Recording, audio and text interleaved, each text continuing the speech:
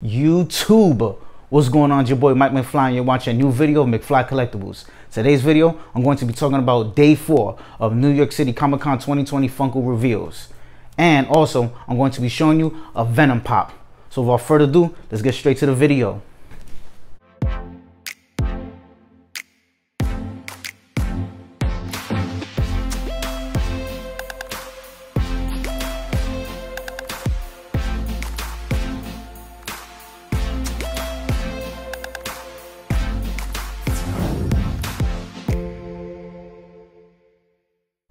Funko family, what's going on? So before I get started on today's video, just want to tell all my subscribers, thank you so much. I'm sitting at 130 right now, trying to get to 150 to 200 subscribers. So if you're new to my channel right now, be sure to hit that subscribe button and also hit that notification bell to get alerted on all my new videos. So before I get started on NYCC day 4 reveals, which I believe is the last day, I believe so, because I think there's about 40 pops overall, including the sodas, I think like 42, 43. But I had this box sitting around for about a week, and I said, you know what? It's another Venom pop. I said, you know what? Let me just open it up for this video, because I'm just tired of having boxes sitting around. So I got this actually off the Macari app, and you want to talk about bubble wrap? Yeah, this is, at least I know it can't be damaged. There's no way this could be damaged. Here we go. Bubble wrap pretty well again. Wrap has a pop protector, so that's nice. And hopefully, yeah, it's definitely going to be in good condition. I like the way how they bubble wrap this. And here he is, Venom number 373, Leaping Venom from the Marvel Collector Corps. This pop is awesome. I'm gonna basically take it out the pop protector. Let's see how it is, the box condition. I've been after this Venom for a while. I missed out on the month for this one. For the month, I don't know what month it was. I know it was in 2018, I believe, for this Venom. And here he is. Box is in, from what it looks like here, it's in, I say, yeah, it's mint condition. It's mint condition. Nothing wrong on the top, nothing wrong on the bottom. Factory code stamp right here. And yeah, it has like maybe a slight little crease. You guys probably can't see it because of the lighting or whatever. You could barely see it. Honestly, it's not noticeable. But I basically paid, with shipping and handling, $34 for this, and it was basically I think on PBG right now it's going for 40. But it's not a bad looking pop. The details on it, what I like about this pop is that he's obviously leaping. It's Leaping Venom, so his base, I don't know why people don't like those bases on these pops where it's like they're jumping or flying. I think it's pretty cool. It makes the pop look awesome. And his tongue obviously is green. He has the blue veins. So yeah, it looks just like the combo, because in the combo when they draw him, he does have like the blue veins from the symbiote. But it's an awesome looking pop. Another Venom pop in my collection. I'm happy about it. It's definitely not a bad looking Venom. I think out of the Venoms that I have, so when we talk about Venom pops, we're talking about Marvel Zombie, Marvel Zombie Venom. We're talking about Anti-Venom, and I think this one I think top 3. So I feel like these are the top 3 Venom overall out of the whole Venom line. When it comes to Venom the character, these are the top 3. So yeah, so I'm happy now that this one is added into my collection, and I'm not letting this go. Not for nothing, not letting this one go. So now I'm going to be talking about the NYCC 2020 Funko reveals day 4, which once again I believe it's the last day of just showing the Funko Pops. So the first one we're going to talk about is Beetlejuice glow in the dark holding the book of recently deceased. This is a great looking pop. I'm getting this. This one's on my list. Beetlejuice fans out there is getting it. I don't know if the hype is real for this one. I've seen people saying, oh, that's a hot looking pop. Some people are saying, oh, it could have been better. I like it. I love the movie. It's a classic movie, classic scenes. So yeah, this pop is definitely going to the collection. I'm gonna go after it, and I don't know which store it's shared with, but whatever store it's shared with, I'm going after it. So yeah, if you're a Beetlejuice fan or just a pop collector in general, you got to get this pop. Now the next one now is anime, and I already knew day 4, the reviews of day 4 was going to be anime pops. I already knew it. Everybody had that feeling because we haven't really seen any anime at all. So the first anime pop is Cowboy Bebop Ian Flock with a T bundle. So it's basically gonna be a top, basically a pop T bundle set, and the T-shirt looks pretty cool. Once again, another Funko T-shirt in black. You know, I guess they use black and gray, their favorite colors. I haven't seen a lot of whites, reds, not a lot of blues. You know, but as far as the pop is concerned, the pop looks cute. It's a cute looking pop from the Cowboy Bebop anime. It's Flock. You can't go wrong with Flock, and it's on point with the character because I've seen pictures of the character. And yeah, I like the way it looks, but for those anime fans, especially those Cowboy Bebop fans, you got to go after it. It's a cute looking pop. The next anime was the one that I showed you in my 2 videos ago, and it was the Crunchyroll Junji Ito collection, number 855. And this one, as I'm looking at the pictures and I'm just seeing it over and over, I'm gonna go after this. I think it's pretty cool. It's a creepy pop. He has nails in his teeth, the hammer in his left hand, the candles, just the whole pop. It's creepy, you know, and from basically the short stories, it's on point with how they sculptured him and painted him. I like it. So I'm gonna definitely go after this. I know anime fans are gonna go after this. I posted on my Instagram telling when they revealed this on Funko's post, I put real anime fans know about this, and there was a lot that responded that knew. So yeah, so for sure I think this one's gonna be a hot pop to get. I think this might be the best anime pop, in my opinion, the best anime pop of this year's New York Comic Con. Now going off another route, this is from a TV show, another TV show pop, and this one's from How I Met Your Mother, Robin Sparkles. I don't know this pop at all. I don't know this character. I heard of the show, obviously How I Met Your Mother, but I never watched the show. But I seen people going, like, not going crazy, but saying they want to get it. So I'm gonna skim through this one because for those How I Met Your Mother fans, I heard it's a funny show. I never seen it, but if it's on point with the character, then get it, guys, because some of these TV show pops, they do go, especially The Office. But this one, so far I've seen people want to get it. So if you guys want to get this pop, you How I Met Your Mother fans, grab it.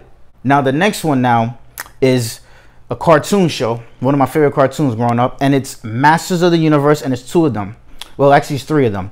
It's Toy Tokyo, shared with Toy Tokyo, which once again, Toy Tokyo, I could go on a rant about Toy Tokyo because I live in New York City. I've been to their store and they're funny. But besides that, I'm not gonna get into that. But yeah, they're shared with Toy Tokyo, and this one is Ninja and King Hiss. I'm gonna go after these 2. And the fact that they share with Toy Tokyo sucks, but I'm gonna go after these 2 pops. It has to go into my Masters of the Universe set that I'm trying to complete. These 2 pops look hot, especially King Hiss. King Hiss, let me tell you something. If he was a glow in the dark, I believe the hype would have went even more crazy. But they already have a few glow in the dark pops this year in Comic Con between Beetlejuice and Wonder Woman. I'm sure a 3rd one probably would have been a little bit too much. But he's fire. So I'm definitely going to go after these 2 Masters of the Universe pops. I'm definitely going to try to add these to my collection. Now the 3rd one is 10-inch Beastman. If he was Flock, a 10-inch Flock, which I believe there's a 10-inch Flock coming out. If he was a 10-inch Flock, the hype would have been crazy. Especially for those Masters of the Universe fans. Us Masters of the Universe fans would have went crazy, going crazy for this one. But I'm gonna pass on this. I don't the 10-inch pops, I have space for them. The problem is that I just have too many different characters, too many different genres of 10-inch pops. So, you know, I just want to try to, you just have enough. You know, I know my boy Captain Pops, he has a whole, you know, his background, he just has like 40 10-inch pops. I can't have that. So maybe if they still have this around on the VirtualCon website, or if he shared with somebody, because they say he's a Toy Tokyo, shared with Toy Tokyo, I'll try to get it. But if not, if I don't get it, it's not gonna kill me. Now back to the anime. So now the anime, the next one is My Hero Academia, Mr. Compress. I heard of the show. I have a friend that watches the show. He loves the show. The one thing when I saw this pop, it reminds me of the character from The Watchmen, Rorschach. Or I forgot how to pronounce his name, but yeah, he looks just like him.